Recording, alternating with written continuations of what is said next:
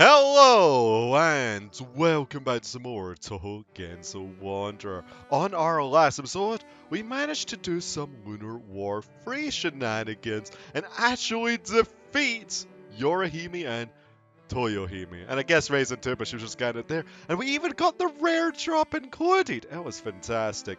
Now what we're going to be doing in this episode, as you can tell by the title, is finishing up Mystery Houses 2's endings. There's also going to be a double upload today, so don't you worry about that.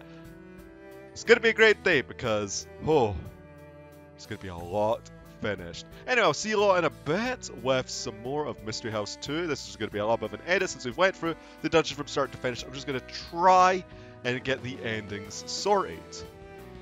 See you all then.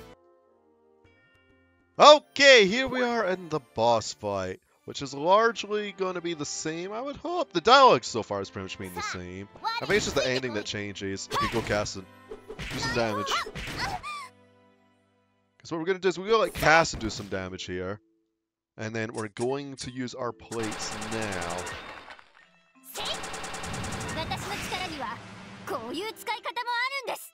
We're going to get blown up here though. Yeah, we are. So we're going to take some damage nonetheless. That's fine. Cassin's taking some fire damage, unfortunately, but we may just have to bite the bullet for her. We do have a shelter gap to avoid damage from another thing though, so we're going to take a swift medicine. Should we just throw this to Cassin, actually? I think we should. Or, you know, we can miss, because reasons. Okay, I'm going to get into that shelter gap. Holy moly. Ah! Oh, we did it! Okay. I thought it was going to blow up! No many times I beat her up, she just keeps coming. To be honest, it's the stuff. Alright. Okay, so we have 3 choices. We only need to show 2, right? Because we've already got the worst ending once before. Yeah. So we'll take her to Raisin's house, and then we'll give her the Yagokoro brand medicine next time. Yeah. So let's take her to Raisin's house, and then we'll do an edit, and then we'll show off the Yagokoro brands. I should take her to Raisin's house while I still can. With the medical technology she has, we can save her. At least I hope so. This is going to be dark, isn't it? I do have a couple of restarts because, believe it or not, this boss fight actually was giving me some trouble until I realized, oh yeah, I have a shelter gap that I could have used to dodge explosions. Anyway, oh Reimu, what's going on? There's a survivor, but she's very weak. She needs to be hospitalized right away. Okay, I'll call them. So I'm going to guess this ending comes from just saving her without her getting bopped. Will she be okay? I'm not sure, but let's hope so. All we can do is believe and wait. And so you were able to accomplish your quest. The ending you got was very similar to what actually happens. Right, so that's the middle ground ending. What are the rewards? Because I'm going to have to do this once more time off screen just so I can accumulate all the rewards. Not 5, 6. That's Yagokoro Cure-All. Time to give her the Yagokoro brand medicine. I don't think this will do anything, but I guess I should give it a try. Yeah. Hope it does something.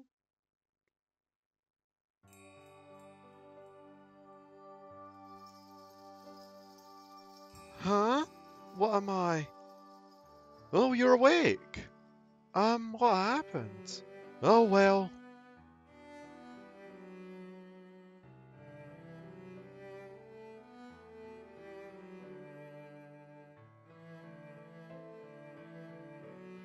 So that's what happened here. I was a little worried for a while there. Maybe the monster planted its eggs inside me. Well, a little medicine was all you needed, so the monster couldn't have been that big of a deal. I can't really say since I was out of it.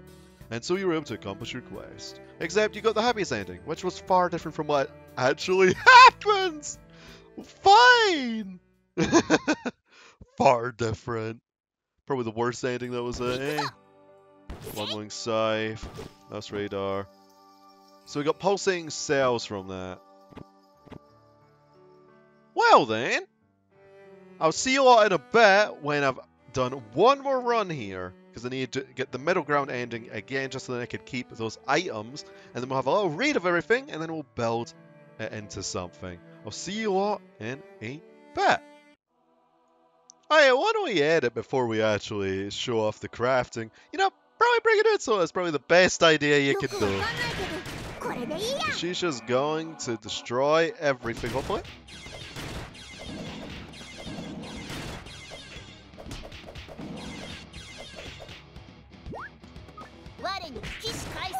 Please use a Best Nova. Best Nova, please. Best Nova. Best Nova, come on, no! It's I believe. Or I could just get that! Oh! There we go! Okay. And I'll see you all in a bit. Alright, so here we are after my gathering of the notes. So let's read them all out before we get crafting. Right, so Moon Rabbit Note 1. Part of the journal uncovered after the tragedy of the ruins investigation was looked into. It's thought to be written by the last remaining Moon Rabbit of the research squad. My colleagues are being weeded out. No, it's like they die, but then they wake up and attack others. I don't want to kill any more of my friends. Note 2. I remember the archaeologist said that they all had a parasite. Apparently it weakens its host and takes over as well. It feeds and grows off its host's body without killing it. Note 3. If the host has a strong body and spirit, sometimes the parasite does not succeed in taking over its will.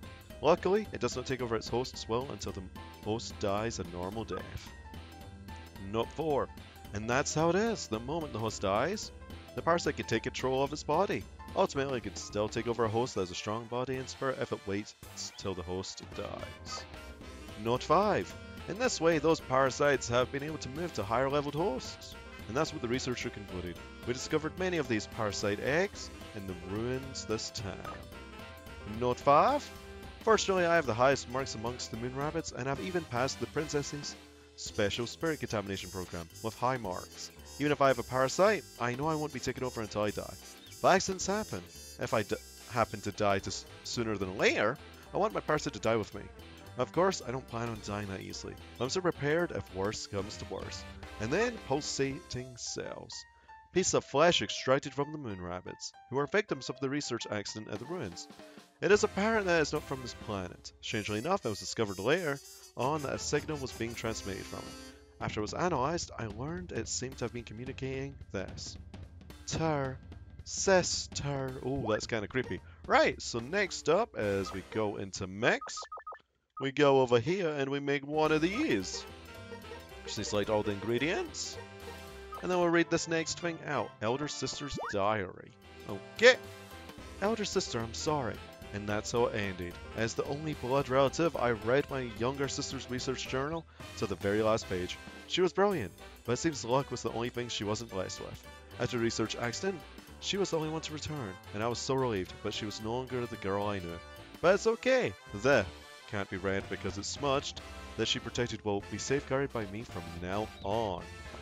Right, so now we can make a weapon. If we go to alchemy over here and mix these two together. Egg chamber.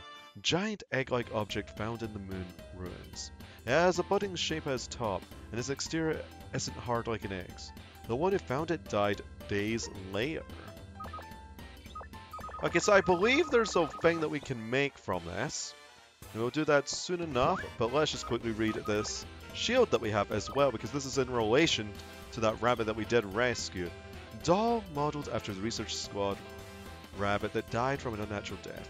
It was first mass produced, but its sale was suspended due to its dark humor. This is what the Moon Rabbit doll looks like, and this is what the egg chamber looks like. Hello, swing too. Right, so let's just mix this egg chamber with a spear cannon. Get to level 56. And then we go back to alchemy, and then we hopefully find something to make. Because I should have all the materials required. Yes, I do. It has to be at least level 43 plus. You need a rabbit tail, and an earth-watching mochi, and a bright light blood. To make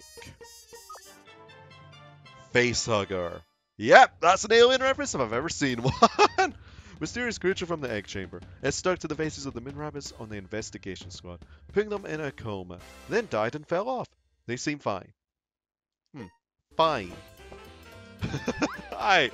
Right, let's see what it looks like now. So this is the facehugger. Oh my gosh. Even as a sunfire. Let's go back to standard speed actually. Real quick. Because that's might be doing it justice. That is... I can't even. Whacking things of a facehugger though. Anyway, it doesn't end there, however. So now we go to shields, I believe, and alchemy. Yep, moon rabbit doll and facehugger. What does this create? Sleeping moon rabbit doll. Variation of the moon rabbit doll. Only 5,000 were made and sold. It comes with a facehugger figurine, so you can recreate its death. Wow, that is dark! Where is it? I guess the figurine ain't there, but it's actually sleeping.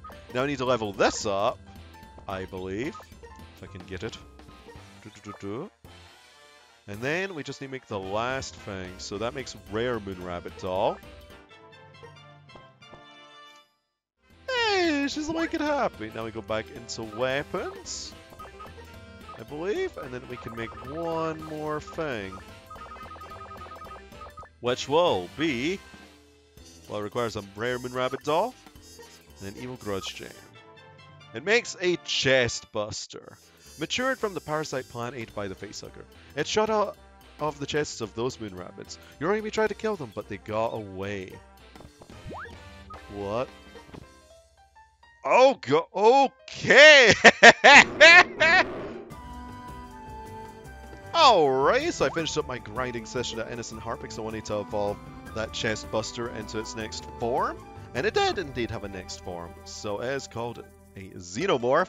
Oh, I know where this is from. An alien from Alien. Anyway, fully matured chest buster. Its power is incredible, wiping out many of the moon citizens. The Watatsuki sisters managed to defeat them by a great loss. You know, I'd be pretty concerned if I were a marine, seeing a Touhou character walking about with this in her hands.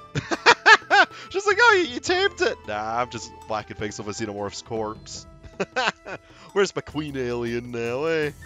I know they're called xenomorphs, and it was kind of redundant of me to say an alien from Alien, but let's give this thing a spin and generate a Tenketsu since we're right next to it.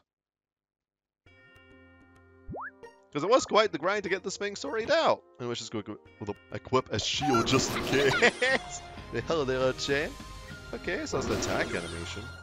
Can we get some enemies to just go over here? That's nice. I want to see it downwards. See, it's just a slashing animation. Looks nice nonetheless, however. A lot of biohazard too. Not bad. But yeah, that summarizes this weapon in a nutshell, so let's return back home.